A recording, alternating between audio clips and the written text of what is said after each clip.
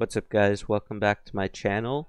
Today I'll be playing the Columbia Park Disc Golf Course in Kennewick, Washington. And this is one of many videos that I hope to publish sometime soon from my trip to the US this summer.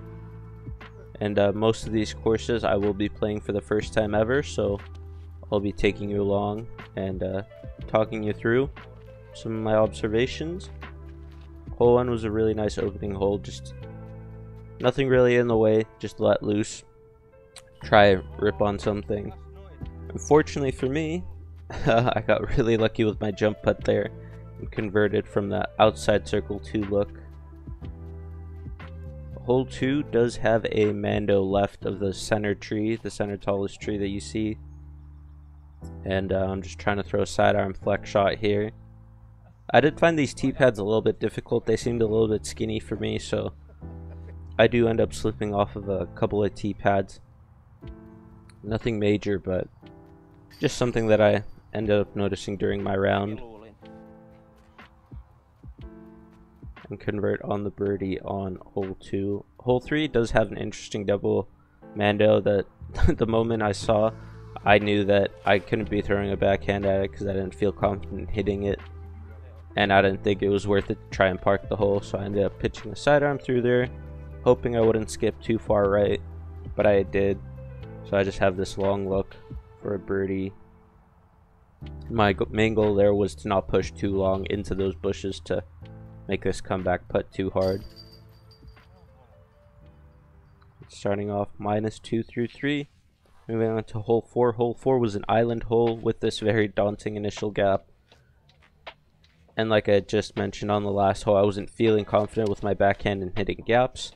So naturally, I ended up hitting the right side bush there and missing the island, leaving myself with a really easy decision just to try pitch up, take my bogey on this hole, walk away, knowing that there should be many more birdie opportunities on this course.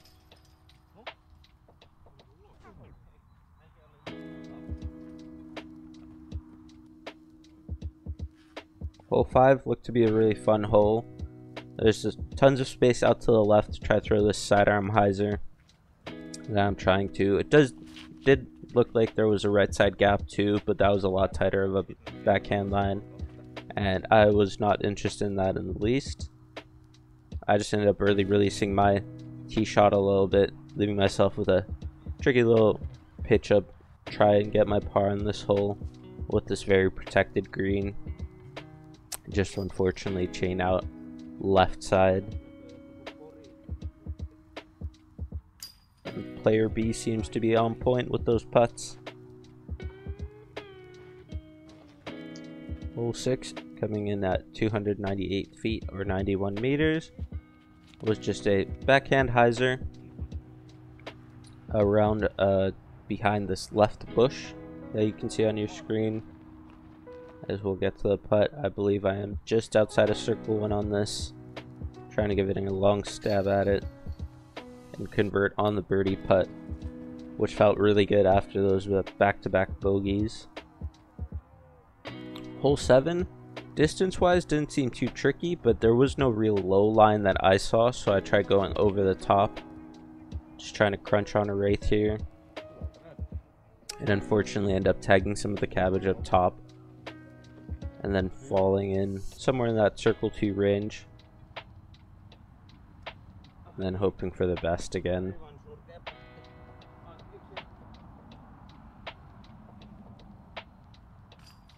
And player B still on point with those correction putts. Moving on to hole 8. Hole 8 was the longest hole so far. There is an OB river that's a OB road that plays as a river that crosses, I believe, 80 feet short of the basket. So I was just trying to throw something as hard as I could, knowing that since the road was pretty narrow, it would skip over probably if I ended up hitting it. And a really bad second shot leaves me with a really long par putt that I do not convert on, so I end up taking a bogey here.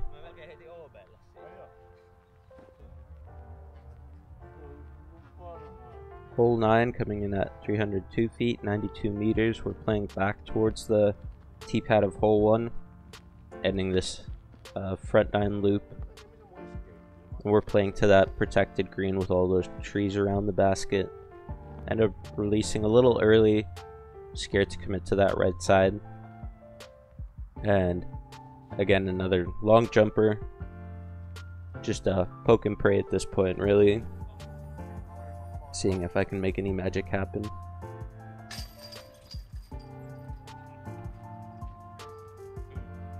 Taking my par and walking on to hole 10. Hole 10, the U-disc is a little bit misleading. We're playing to a different basket position that is off the left side of those tree line, bush line.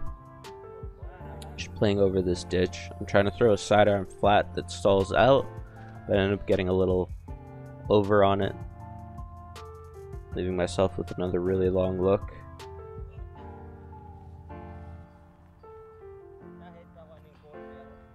I'm walking away with an easy par.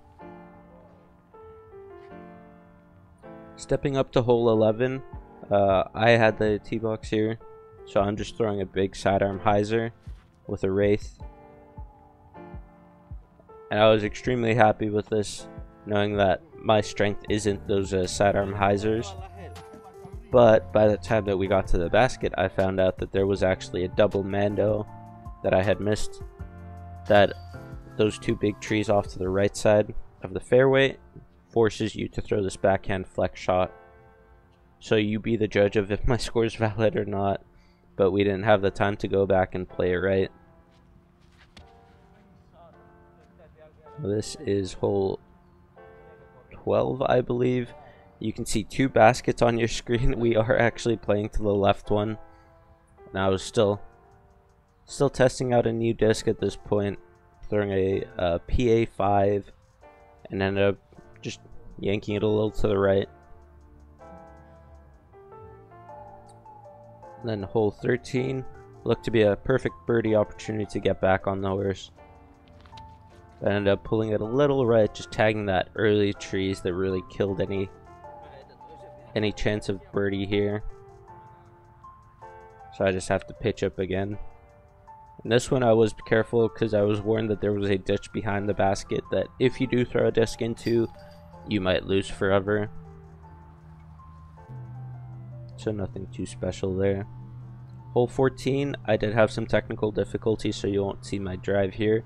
But there is a sidearm hyzer gap and a backhand hyzer gap with tons of trees to hit on your way in. And I ended up hitting one of the many branches.